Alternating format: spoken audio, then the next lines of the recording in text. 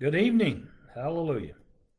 Uh, Sun's not shining tonight like it was last week and the week before, but we're having a great day in Jesus, and we're having a great time in the Lord, and we want to share with you tonight the gospel. I'll be tonight in Second Thessalonians chapter 1 again, and I'll be sharing from verse number 8 tonight, and I'm just going to wait just a few moments before we get started here. It's been a great day to serve the Lord, a great day to know Jesus, and this could have been a great day for the Lord to return and come and receive us unto Himself. Amen. This could have been the day that the Lord returned to the earth or to the clouds to receive the church, in the air to receive us unto Himself. Amen. Looks like several coming on, and we appreciate everybody that's coming on. And we're just thanking the Lord for the opportunity to even share the gospel. And yeah, there's several that's coming on now. Amen. That's good right here. This one. I'm trying to get my lighting just right so that my glasses don't show a big glare. Must be the other one. That's good right there. You're fine. Just that one there must be the one. Well, I can't get the glare off my glasses. I'll just take my glasses off. That's fine right there. Don't worry about it. Okay, we're going to get started here, and I'll tell you, I love the Bible, don't you? And the child of God, we should love the Word. As we read the Word, we hear the Word, and we listen to the Word. You can put that back up. There you go. That'd be fine. Okay, we're about to get set here, and once we get the lighting just right, we'll be rolling on. Good to have everybody tonight that's tuning in, and I want to share. And last week I shared with you a little bit about the Antichrist, how that the Antichrist will be doing his thing, and we know that it's the Spirit of God, the Holy Spirit, that's keeping him in check and keeping him in bay in the day and the hour in which you live and I live. And the child of God is waiting and watching for the return of Jesus Christ to receive us unto Himself. Amen. Verse number 8 tells us, and again, 2 Thessalonians chapter number 1, verse number 8, says, "In a flaming fire taking vengeance on them that know not God, and that obey not the gospel of our Lord Jesus Christ." Now, this is right after verse 7 when he said, "To you that are troubled," he said, "rest with us when the Lord Jesus shall be revealed from the heavens with His mighty angels." And He's coming back. When He comes back, He's coming back in a flaming fire, taking vengeance on all them that know not God, those who do not have that relationship with God, that everyday relationship, that relationship that says, when I wake up in the morning, I praise the Lord. When I lay down at night, I praise the Lord. And all through my day, I give myself. And there's that one gospel song that says, "I give myself away." And when I think about the church and the day in which we live in, and again, I'm going to go back to the scripture where the Bible tells us it is not God's will for any man to perish. It's not God's will for any man to perish. I don't care who you are. I don't care where you're from. I really don't care. God, in everything that God has ever done and everything God has established, He has not desired, and still in no way does God desire that men would be separated from Him in the end. Now, it's God's will that all be saved. And there was enough blood shed on the cross of Calvary to wash away every sin. And there's not one sin common to man except the sin of blaspheming the Holy Ghost. That one is one that will never be forgiven. But sin that men commit, transgressions that they commit, there's not a one that God will not forgive. Amen. If a man or a woman be to that place that they will repent and call upon the name of the Lord. Now, before Jesus comes to receive the church, and then after the church and after a period of time, the Lord's coming back, and when he comes back with his angels, he's coming back to judge the world. And that's what verse number 8 is telling us, that he's coming back and he's going to take vengeance on all those who know not God and know not and do not obey the gospel of our Lord Jesus Christ. Those are the ones they're going to be in trouble. I'll just tell you, they will be in trouble. Now, as the church and as believers, our responsibility from now till we hear the trumpet sound, from now when the rapture takes place, our responsibility as a child of God is that we preach and share the gospel of Jesus. What is the gospel of Jesus? The gospel of Jesus says that God loves everybody. Because God loves everybody, the Son of God loves everybody. Amen. And the Bible particularly tells us that God is love. So therefore, you and I, as a child of God, as a believer in the gospel, as a man or a woman that obeys the gospel, it is our responsibility, it is our call, and God has called us and give us the Great Commission to go into all the world and preach the gospel to all humanity, to all mankind. The gospel must be preached. And when we preach the gospel, we'll preach love. We'll share love. We will exhibit love. Amen. And we're to love mankind. That's what the word tells us. I was thinking today about loving your neighbor as yourself. And I've told you several times, I've got wonderful neighbors.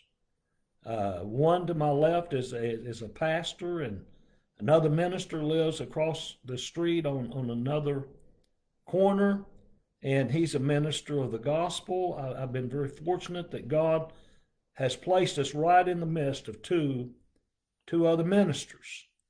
Now, they are my neighbors.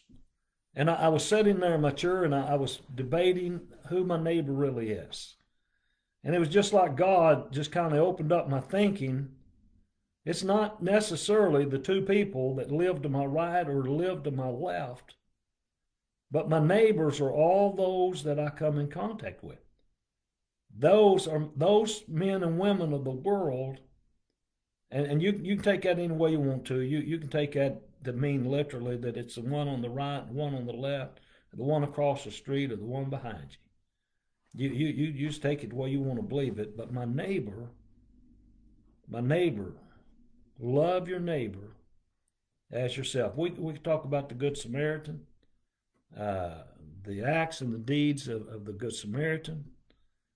We could talk about that, but our responsibility from the Great Commandment is to share the gospel, the love of God, that we love one another, that we love the soul of man, that we love that man and that woman today who has not repented. For God so loved the world. And you know, the scripture tells us he loved us while we were yet. I'm thankful that God loved me while I was yet out in sin. Amen. If it had not been for that, I may not be here. I may not be here tonight. But rest assured, our job, our responsibility, our calling, our commission is to preach the gospel and to occupy till Jesus comes again. And trust me, he is coming back to receive the church unto himself. If you believe one word of the Bible, you got to believe it all. And the Bible says Jesus is coming to receive us unto himself. That's his words. That's his words, the word of Christ. Now, when we talk about judgment, and I don't know about you, but if you really think about those that will be left behind, if you think about those who do not know God, those who do not obey the gospel of Jesus, those are the ones that will be judged, and they will be judged by him. I shared that last week. It'll be Jesus who will be the judge. Now, those are the ones who really know not God. I preached Sunday, there is a living God, and they do not know the living God, the one true God. And those who do not know him, they will be left and they will be judged. Those are those who sin, and they're open in their sin. Matter of fact, there's some who even boast of their sin. They are those who sin against the revelation of the Word of God. God has given us revelation through his Word, how we should live, how we should act, how we should talk as a believer, as men and women that have been changed. There are those who look at creation, and when they see the creation that God has created, they fail to see God or to live by the laws that are clearly seen in our nature and in our creation. When we see nature, we see God. When we see creation, we see God. Now, what I can tell you tonight, that man can know God, and he can know God within himself. He can know God in his own thoughts, his own reasonings, and he can even know God in his own conscience. But let me tell you something. Men, they can know God outside of themselves.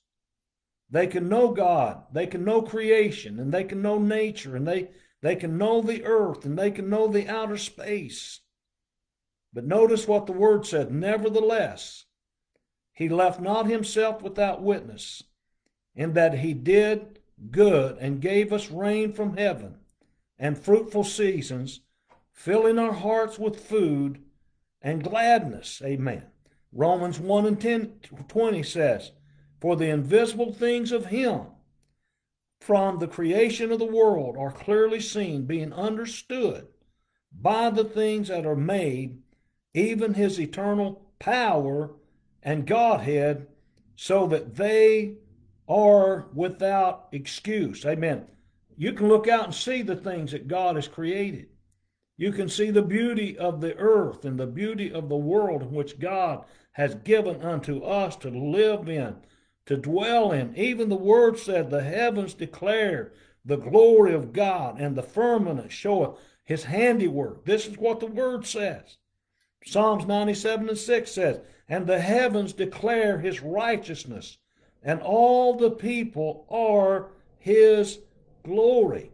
It didn't say a half people or a fourth of people or this people, but the people see his glory. All the people see his glory. Amen.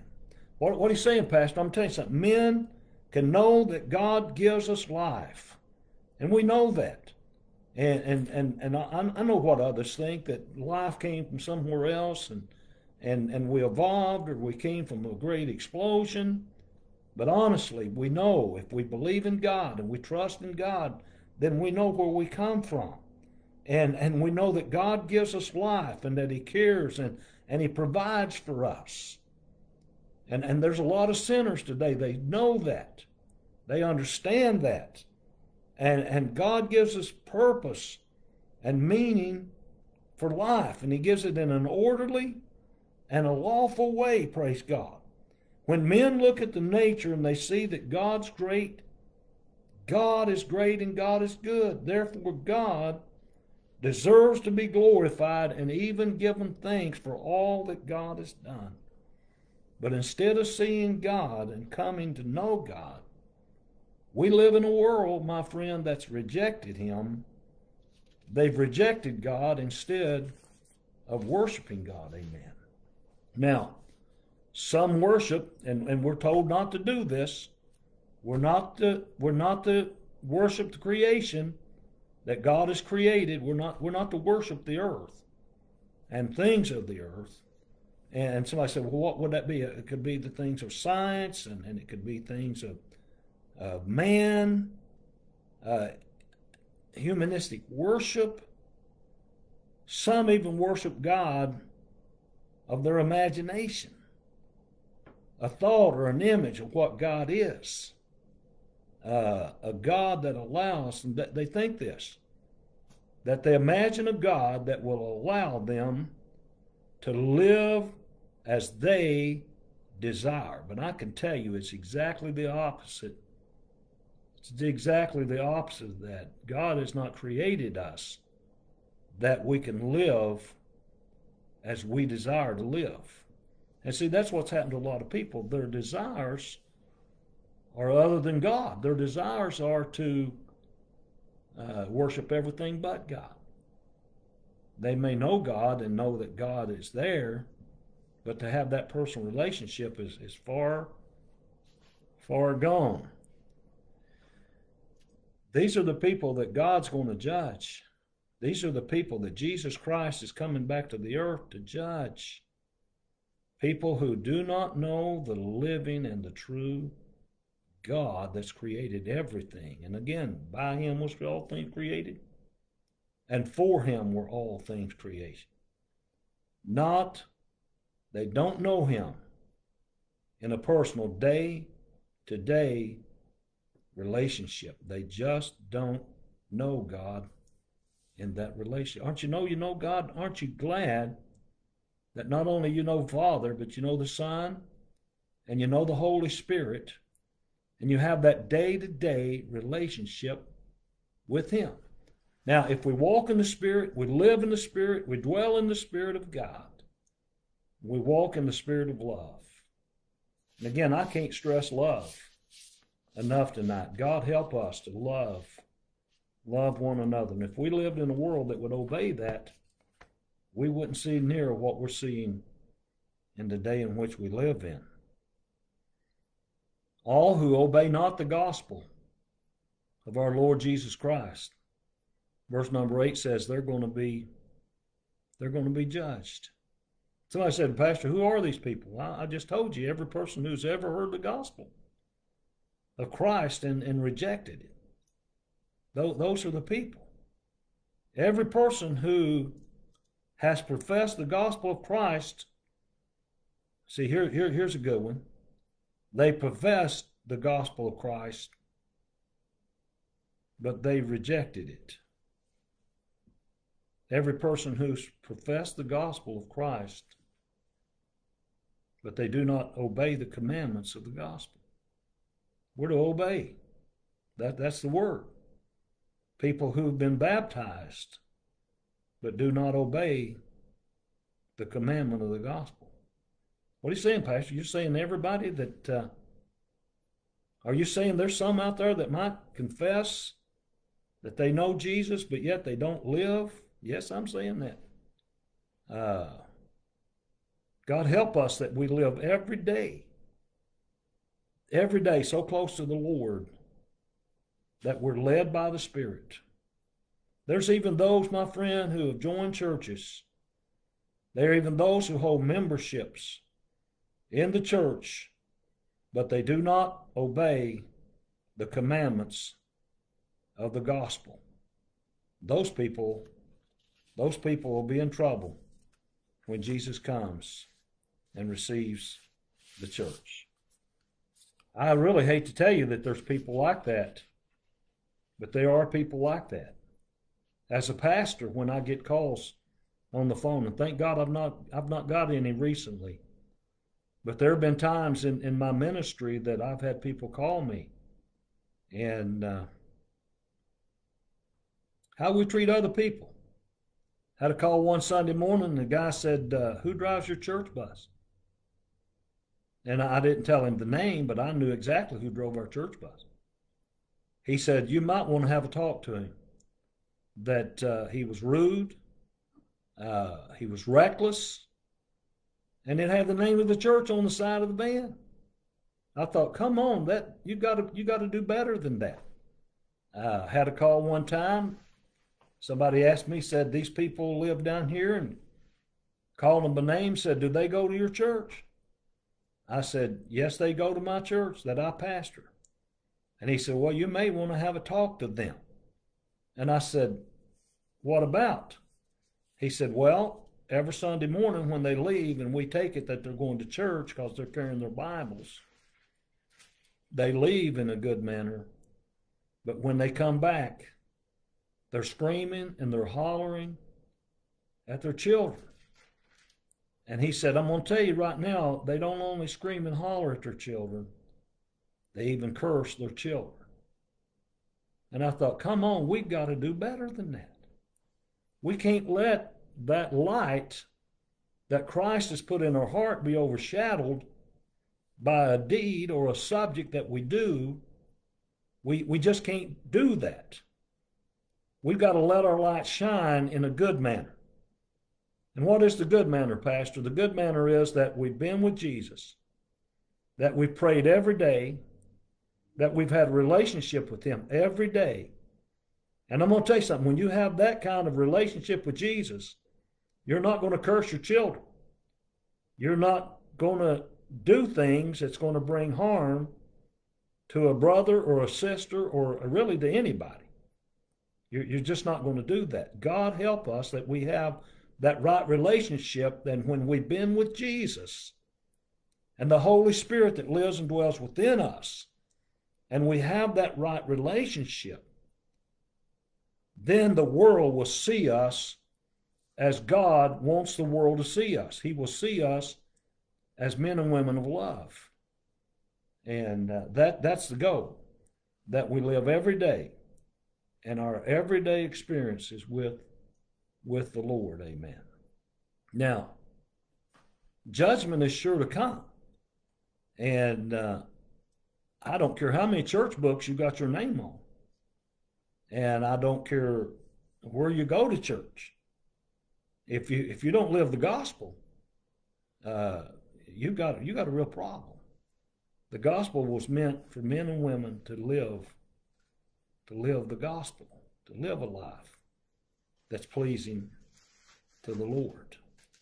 Now, there's a penalty for sin. There's a penalty for, and I've got to be careful how I say this, but there'll be people who are probably good people that will miss the rapture because they didn't really obey the commandments of the Word. They knew him and they know of him, but do they really know him? That's the question. I'm telling you, the night I repented, the night I went to the altar, I made an acquaintance with Jesus. And from that night on, I knew him. I've lived for him. And I've lived with him. He lives within my heart. There is a penalty for sin.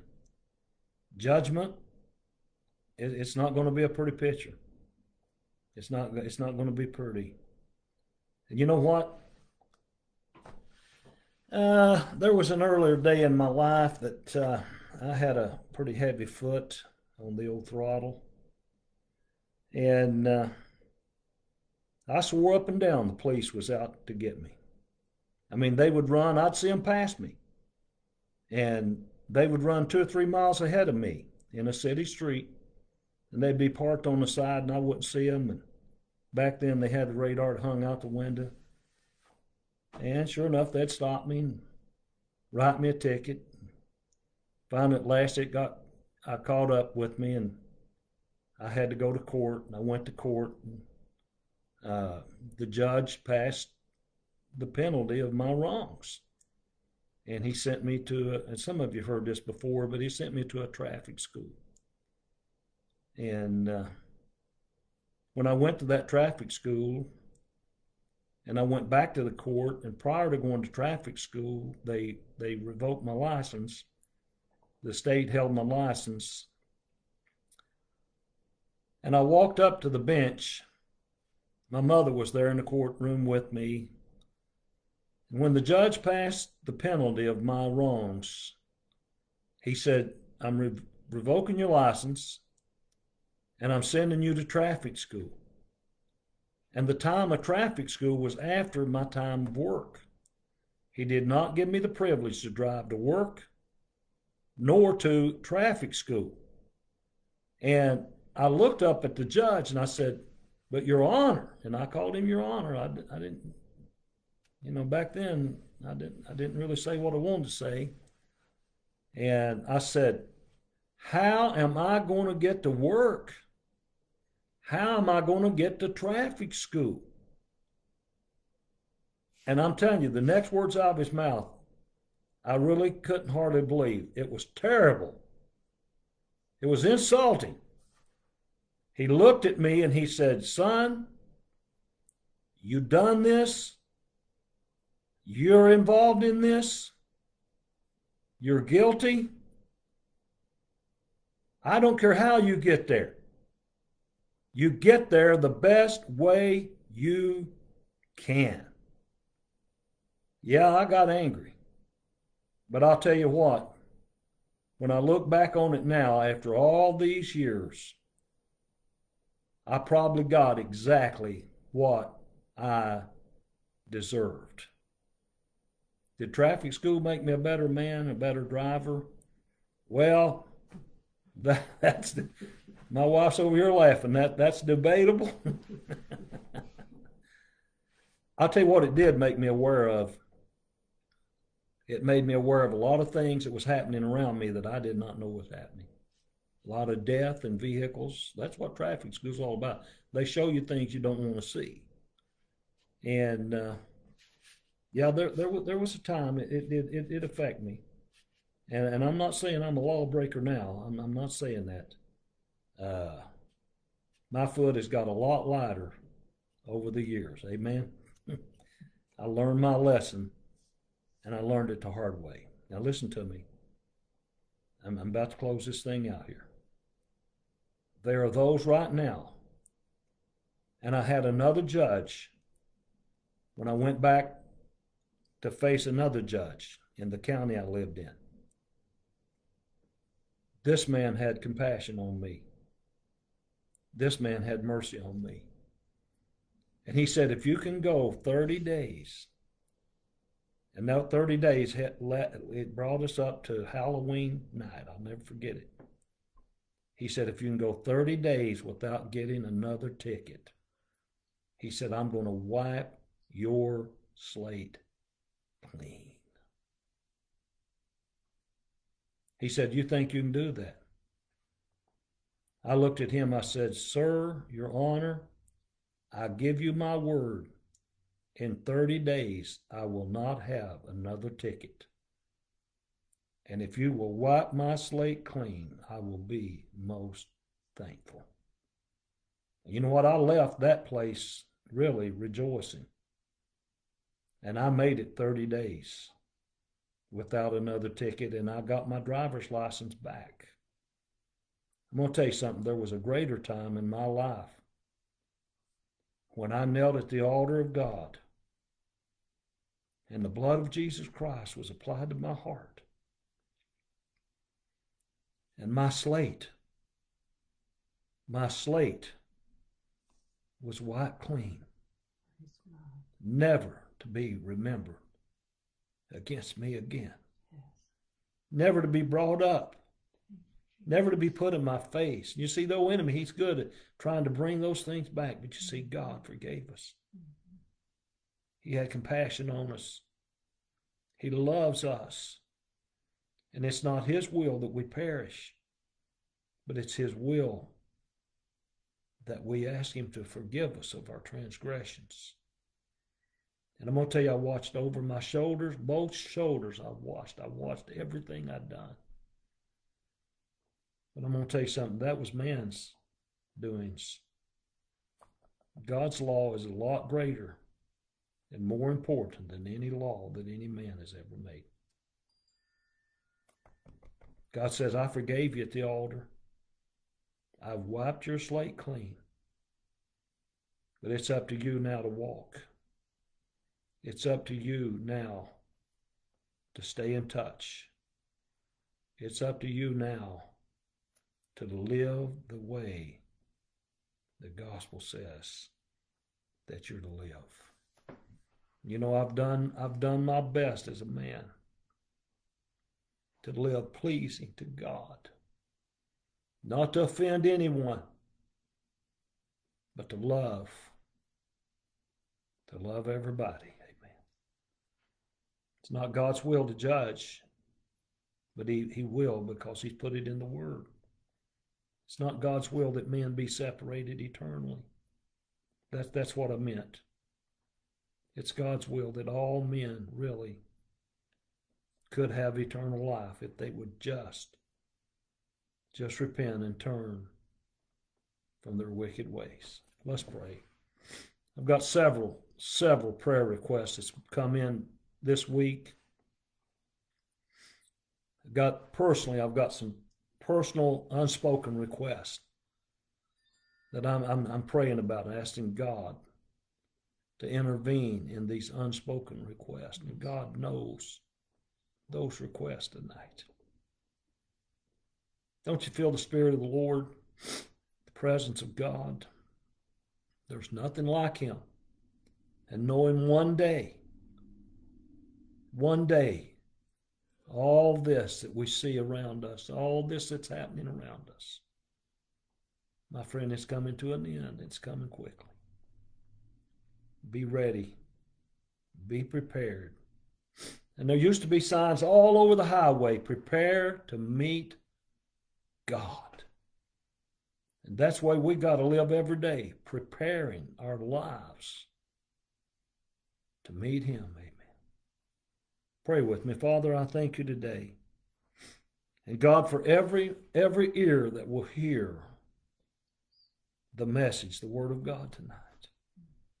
I pray, God, for every heart.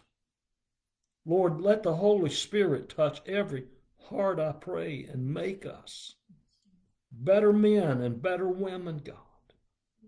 Help us to live a life that's pleasing to you. That, God, we please you in every aspect of our lives. What we do, where we go, what we say. God, help me, Lord, to live pleasing to you and to never be an offense. But, God, to always show the love of God and the love of Christ to all humanity, God. Touch the prayer request that's come in this week, God, I pray. Miracles, God. Men are wanting and needing miracles. And I believe, God, while we're still on this earth, you are a miracle-working God. Amen. God, for the unspoken request tonight, God. You know these requests from our hearts, Lord. And you know what we're going to ask for before we ever ask. Thank you tonight for Jesus, your Son. Thank you for shedding his blood on the cross of Calvary, that my sins could be covered and my slate is wiped clean. Thank you, Jesus. Praise your wonderful name. Thank you, Father, for your Spirit that I feel and I sense right now in this room. And I pray, God, across this media, God, men will feel and know and sense the love of God and the Spirit of the Holy Spirit and the Holy Ghost to touch their lives. And I ask this in Jesus' name. And everyone says, amen and amen. God bless you. Have a great week. Have a great week in Jesus. And I'll see you Sunday. Amen. God bless you tonight.